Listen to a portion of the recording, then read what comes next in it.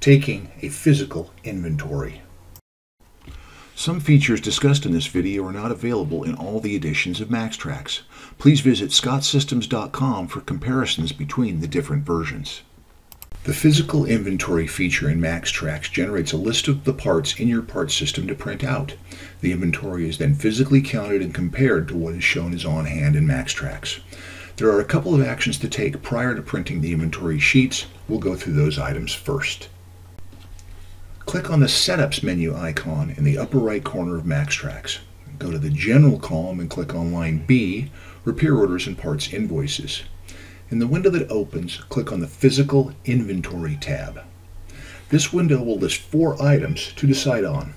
First, if you want the current inventory quantity listed on the inventory sheet, check this box. Next, check here if you want buyouts listed on the inventory pages. Third, check here to include parts that show 0 quantities on hand. And last, check this box to include parts with no minimum or best quantities. As you can see, if you check the last 3 boxes, it will increase the number of printed pages you will have on your inventory. Click OK when finished, then close the Setups menu. Next, we'll go to the Parts drop-down and click on the Physical Inventory button. At the Inventory Worksheet window, you will see a bold warning that suggests checking the setups we just went through. It also states that the inventory is designed only to count the parts on your shelves and not any parts that are reserved on repair orders or parts invoices. It is critical that any parts on repair orders or parts invoices be separated or not counted during the physical inventory.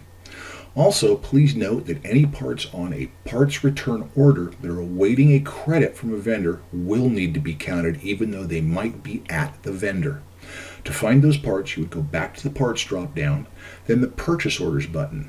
From the Parts Order screen, you would locate the outstanding credits and then add them to your count. For more information on returns, please see our video titled Managing Returns and Vendor Credits.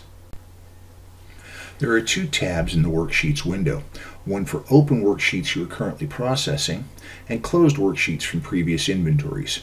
The closed worksheets are good for referencing previous inventory counts.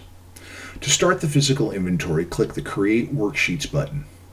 Another notice will appear reminding us that once the inventory pages are created, the physical count must be performed and posted prior to any other inventory activity. After all, if parts are added to the shelves or reserved on a repair order after the sheets are generated, the count will be incorrect. If you're ready to start the physical inventory, click OK. The Inventory Pages wizard will open. You can choose what part types to include, filter by a particular manufacturer, and what order to sort the printed list. It is usually easiest to sort by part number, but that might not be the case at your shop. When you're ready, click the Create the Physical Inventory Worksheets button. The Physical Inventory window will now open. This will list each page of the physical inventory. To print the worksheets, click the Print Worksheets button and decide if you want to print a highlighted page, a series of pages, or all the pages. The printed page will look something like this. These sheets will be used to note the actual counted quantity. Simply write the number of each part number in the far right column. These sheets will then be used to input the counted quantity into MaxxTraxx. If you have performed the inventory count and the quantities have been written on the worksheets, gather all the worksheets together. In the Physical Inventory Worksheets window, double-click the inventory line you are working on. This opens the inventory screen where the individual pages are accessed. To enter the inventory quantities, highlight the page you are working on and click the Enter Quantities button or double-click the line. The inventory page will open. Enter the counted quantities in the far right column under the Counted Shelf Quantity. I have already filled this page in to save time. One of the time-saving features in MaxxTraxx is that if the quantity on your shelf is 0 and the inventory sheet shows 0, you do not have to fill anything in. Leave the field blank and MaxxTraxx will carry that 0 over to the counted quantity. Once you have entered the count for the worksheet, fill in who counted the inventory and who entered the counts from the worksheet. Click the Page is Complete box, then the OK button. You might see the warning window explaining the 0 quantity carryover. Click Yes to continue. Even if the page is marked complete, edits of the count can still be performed. The complete status is just to let us know that the page is finished and counted. Just double-click the page or click the Enter Quantities button and edit the shelf quantity or uncheck the page's completed box. A situation could arise where you cannot complete an inventory. Once an inventory is started, you can't add parts to the parts list, reserve parts, or stock in new inventory. If a mistake was made and the inventory cannot be completed correctly, go back to the Inventory Worksheet window.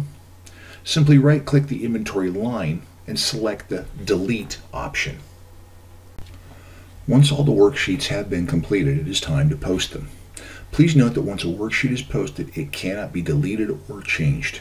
Any discrepancies between the count and the old quantity will automatically be posted to your inventory account with an offset balance to the inventory adjustment account. You really want to make sure the information on the worksheets is accurate and ready to post. Open the worksheets, verify they are completed, then click the Post Worksheets button. At the confirmation prompt, click Yes if you're ready to post the worksheets. The worksheets will now appear in the Closed Worksheets tab.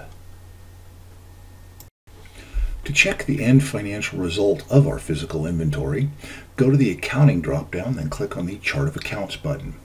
You can see the adjustments made due to the inventory account in either the 13,000 inventory account or the 56,000 inventory adjustments account.